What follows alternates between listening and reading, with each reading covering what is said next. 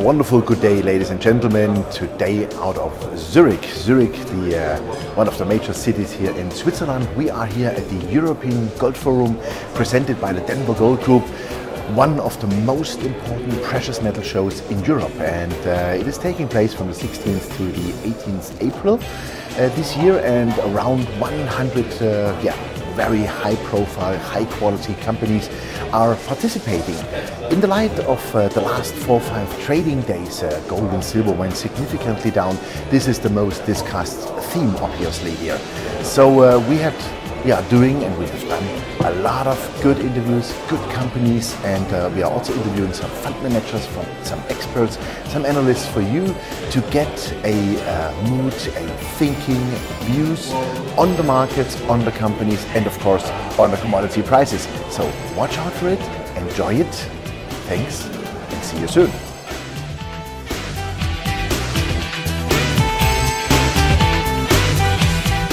You know, Zurich is outstanding. This is where, if you're going to see investors, especially in the precious metal sector, you have to come to Zurich. This is where they are. They're not going to really travel to any other city. So it's a fantastic city. They're very warm and welcoming to us. And there's just a great selection of investors for us to meet and introduce to our companies.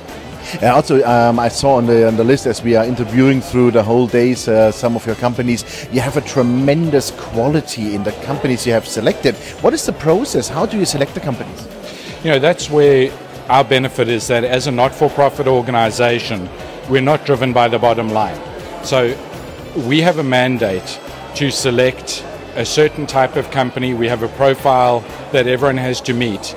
We have a preference for gold producers and large silver producers, and we are pretty much limited to 180 members in any year, and as a result we get to represent the best of the business. So we represent about 7/8 of the world's gold and silver producers, and also if you measure it by reserves and market capitalization.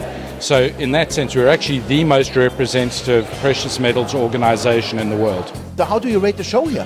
It's great, actually. A lot of fun, great crowd out there, and even though silver prices are going down, people are still optimistic, which is nice to see.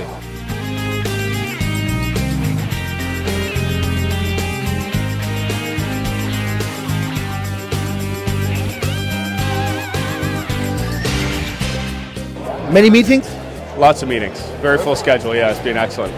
So, how do you see gold and silver after the last 4 days? Well, they're not as high as they were a few days ago. Lots of room to go up.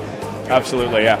Short statement to your company. How is Pilot Gold doing? We're doing great. We have excellent projects in TV Tower in Turkey and Kinsley in Nevada.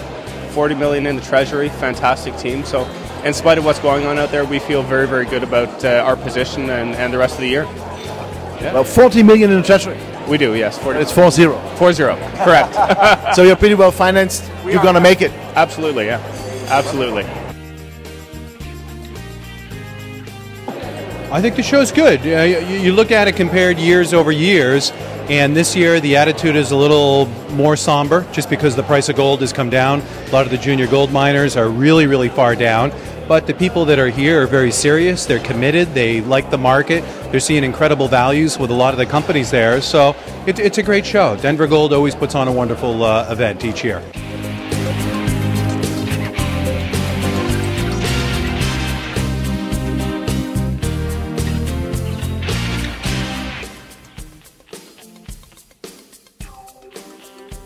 Well, I mean, the show, it's the timing of the show. Probably nobody would have thought about, timing a gold show when the gold is facing, 30-year low. So it's, but I think it's good to see the sentiment still positive, and no question that, we're assisting to reshaping the whole mining space. And I think most important, investors should focus on the strong companies,